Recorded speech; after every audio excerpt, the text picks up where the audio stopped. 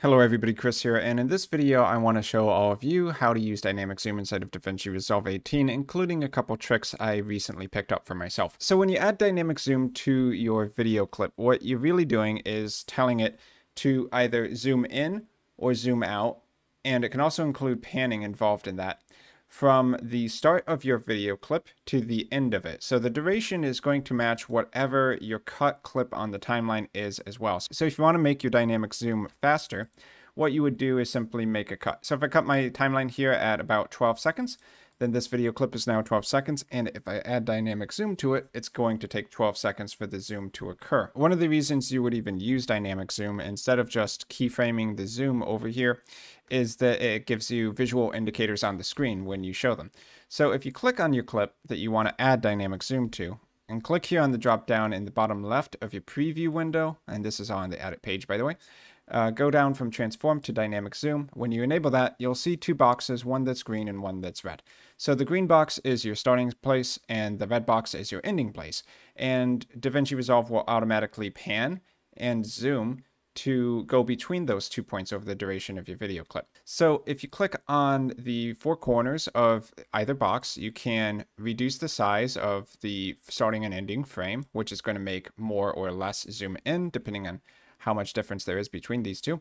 So let's go to the start here.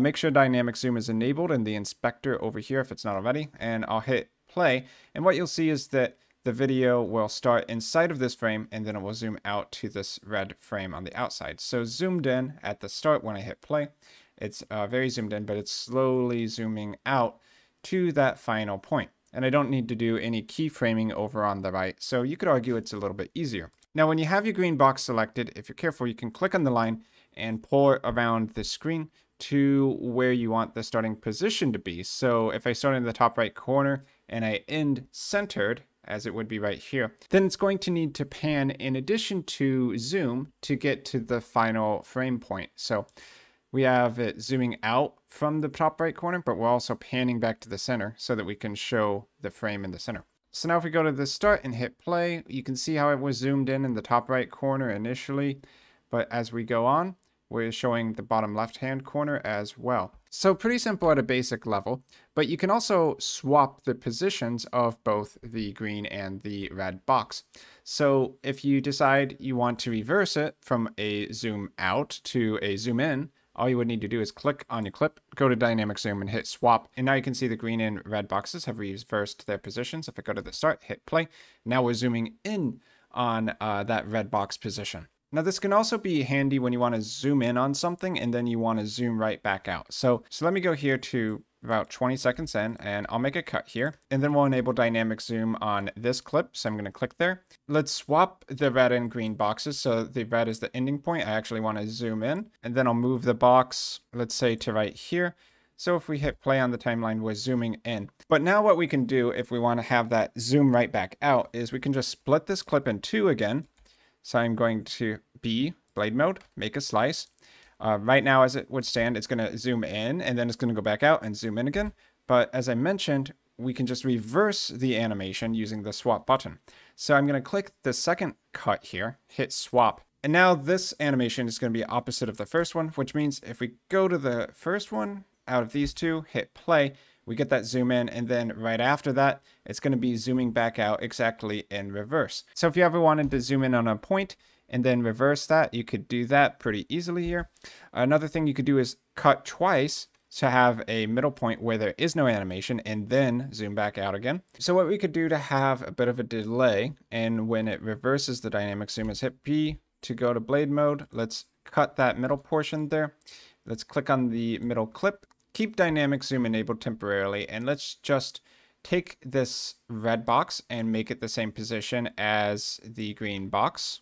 So I'm just going to pop this in right about there. So if you get it roughly in the same position, that should work. And now let's play it again where we have the zoom in. And then at this point, it should just be static frame and we get a zoom out. Another option would be to just disable dynamic zoom on this clip and then find the exact zoom amount that it should be at for that point in time.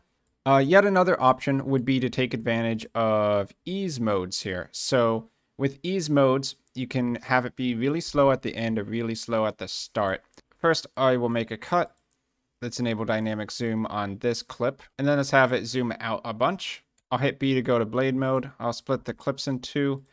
Let's take the second clip and reverse that. So we have it where it zooms in and then zooms out again, but we want it to be really slow at this middle section here. So if we click on this left side clip, and then we take the dynamic zoom and put it as ease out, hit play, then you'll notice it's really, really slow at the end of the first clip. And then if we do the same thing in reverse for the right side clip, click on it and change it to ease in, then now at this start of the clip, it's going to be really slow.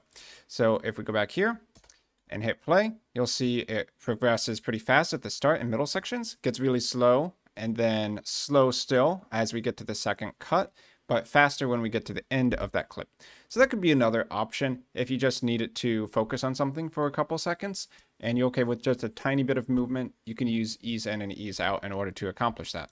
So I've showed how to use dynamic zoom and a couple of the tricks about it, but why might you want to use dynamic zoom in your videos? And I think the simple answer would be to create some extra movement. So if you have a very static image and nothing's really going on there, obviously this clip is pretty cool, so it doesn't really apply here.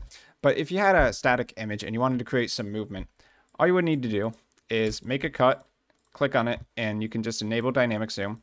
And now it's going to have some zooming motion. And if you don't like it going that direction, just swap it and go in reverse. So a zoom out or a zoom in, very easy to get one of those two results. So it's just a really easy way of adding some extra movement to your video clips. Of course, whatever you can do with dynamic zoom, it's possible as well with keyframing zoom in position up here. That might take a little bit longer to do. So dynamic zoom is just a pretty quick and easy way of adding some movement to your video, but just one of many options that you have. And of course, there are other tools you can combine it with, like transitions inside of Resolve 18, but that's pretty much all I've got to say about dynamic zoom. So I hope all of you learned something from this video. I've been Chris. Thanks for watching to the end, and I will see all of you in my future video content.